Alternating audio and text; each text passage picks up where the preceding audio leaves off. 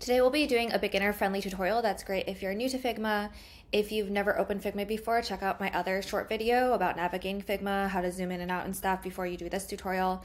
In this one, we're going to learn how to create a really common Instagram style profile page with a grid of photos for mobile. So let's get started. So let's create a new file. You can do that by doing Command N. As a reminder, if you're on a Windows computer, just replace Command with Control and then the shortcut should work fine. So this is a new file. I'm going to go ahead and rename it profile page.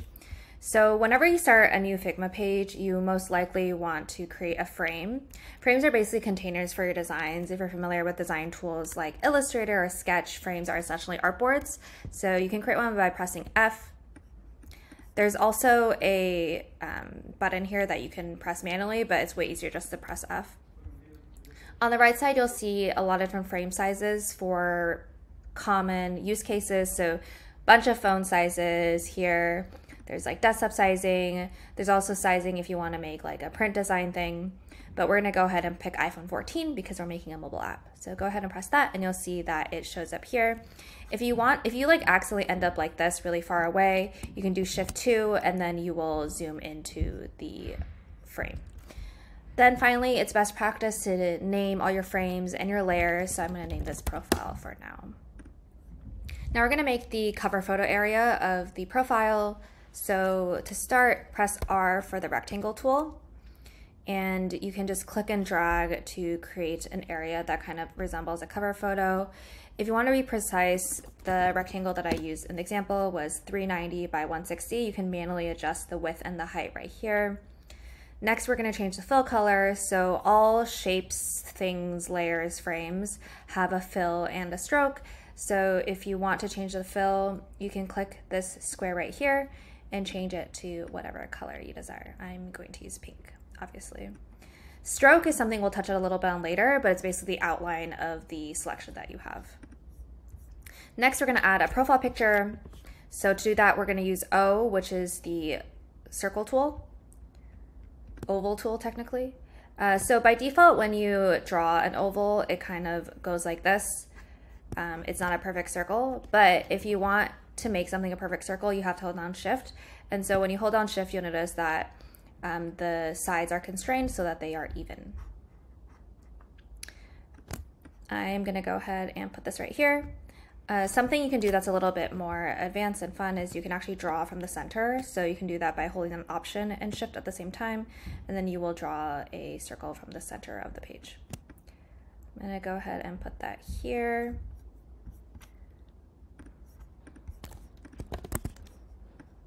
I'm just gonna make this 100 by 100 so that it's a nice number.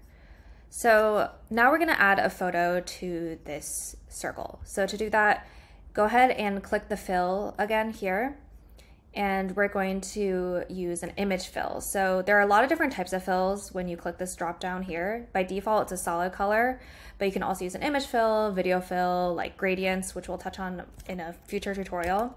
Go ahead and hit image fill, and you can choose any image of your choosing. I'm just going to upload this picture. Now we're going to add all the text to the top of the page. And so the text tool is very self-explanatory. You just press T. You can also find it up here.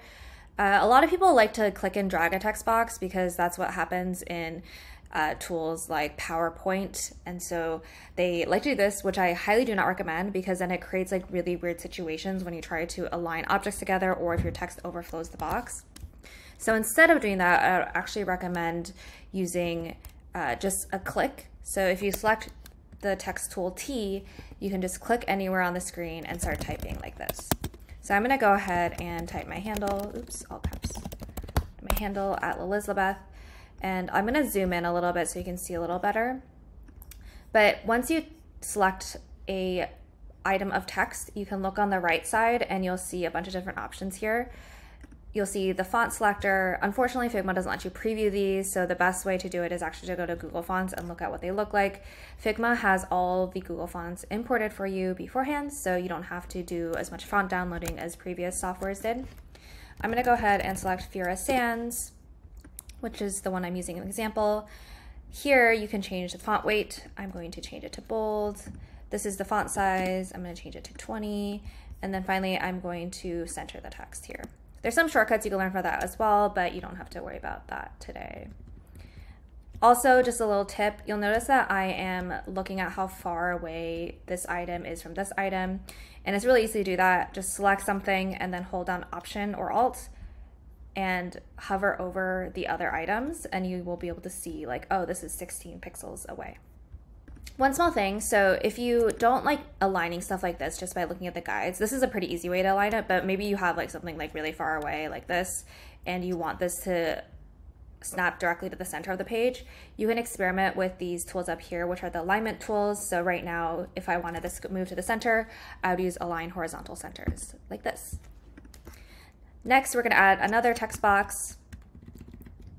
I am going to do T for text and then click on the page again and add a short tagline. My usual tagline is Designer Inspiring Princess. Also, again, going to center it here. And because this weight is super heavy, I'm just gonna make this regular font weight, make it a little smaller to create some type hierarchy. And then I'm going to change the fill opacity right here to 60. This is a really quick way to make something gray. So 60, and now you'll see I have gray text. Now we're gonna make a button. So to start, we're gonna start drawing a star. I just wanted to teach you how to draw a star because it's my favorite tool in Figma. But to find the star tool, there's actually no shortcut because people think it's unimportant, but if you click on this little drop down, usually it's default the rectangle tool, you'll see all the shape tools. I'm gonna click on star here. So if you click it and drag, you can draw a small star like this. On the right panel here with the star selected, you can change this angle of the star so that it's like more or less bloated. I kind of like it to be a little bit more bloated because I think it looks cuter that way and less like the default star. Also just gonna make it 20 pixels so it's a nice number. Now let's try just changing the fill and stroke of the star. So instead of having a fill, I'm going to add a stroke to the star so that it's a stroke only icon. So you can go ahead and hit plus here to add a stroke. And then if you hit minus here where the fill is, you can remove the fill. It still feels a little bit angular, and so a really quick way you can make it feel a little happier and bubblier is to adjust the corner radius right here. So I'm gonna go ahead and change it to 1 so that it feels a little bubblier like this. And then one other small thing, it's a little bit kind of like a hairline, so it's a little bit too light when you zoom out from far away. And so one quick way of making this more visible is to just adjust the stroke to be a 2 pixel stroke like this. Next, we're going to type the text for the button. Again, to get the type tool, you press T and then you click anywhere on the page. I'm gonna go ahead and call this the favorite button. I don't know if it makes any sense to call it the favorite button, but I really want to teach you how to make the star, so favorite seems to make the most sense. And then I'm going to go ahead and bold the text. You can always do that with Command B. And now we have the text and the star that will be in the button. Next, we're going to convert these two things into a button. So the easiest way to do that is to select both items. Usually I just do a click and drag like this, and then hit Shift A. Now you'll notice that auto layout has been added. Don't worry too much about the complexities here yet, but it's really a convenient way to lay out objects within a frame into a row or column. If you're familiar with CSS, it's basically Flexbox.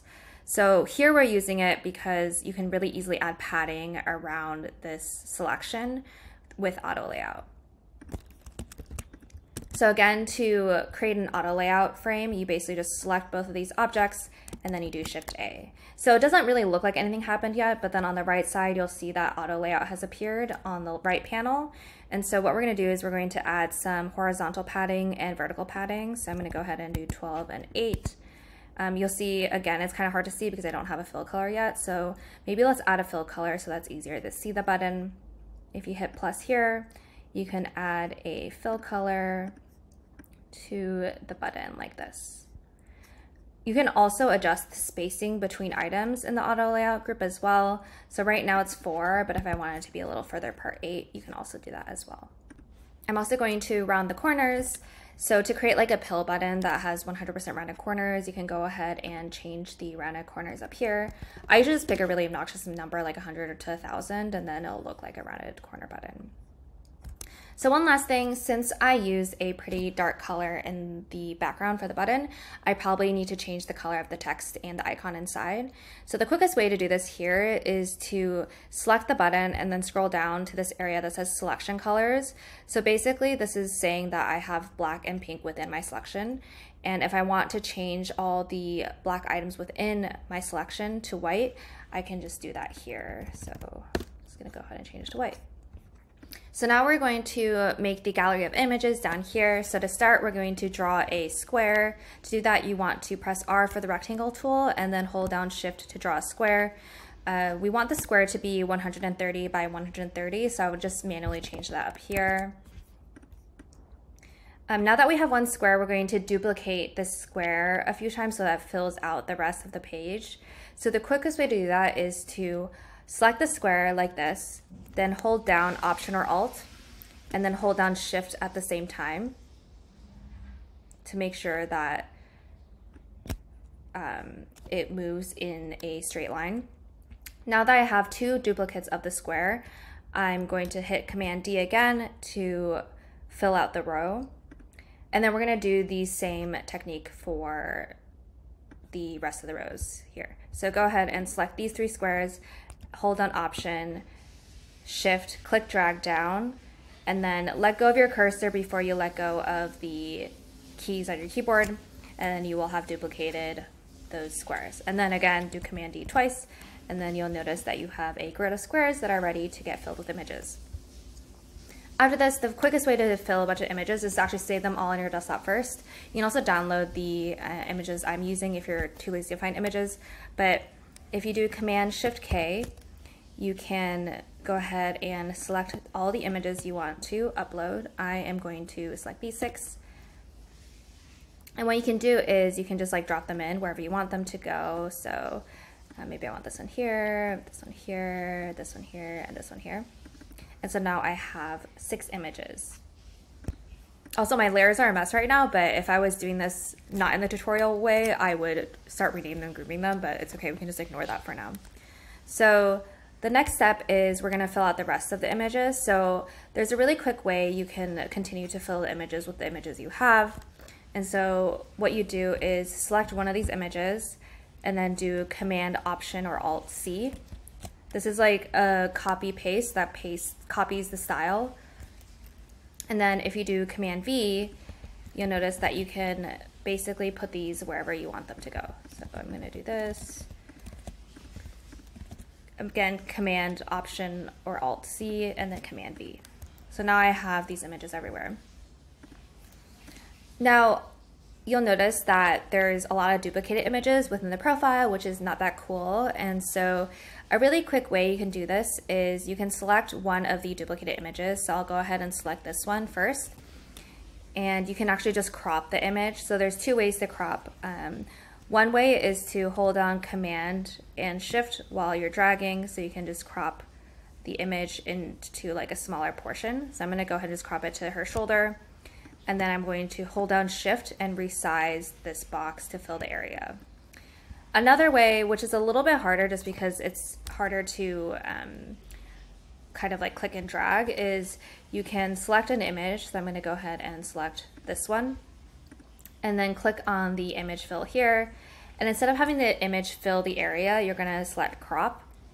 And then you can crop the image like this within the area you have selected. So I'm going to go ahead and do that quickly for the rest of the images on this page. So, oops, where do I don't even know where I want to crop this, so maybe I'll just crop it here. And then you can crop this one. Maybe we'll do it to here. And then for this one, we can just crop it to the corner. And then I think only this one is left, so maybe we can just crop it here. And that's it. You've created your first profile page. And another quick way you can remix this is, now that you know how to add images to fills, you can add a fill to your cover photo so that it adds some visual interest to the page. So I'm going to go ahead and change it to clouds. And this is what it looks like. Let me know what questions you have in the comments.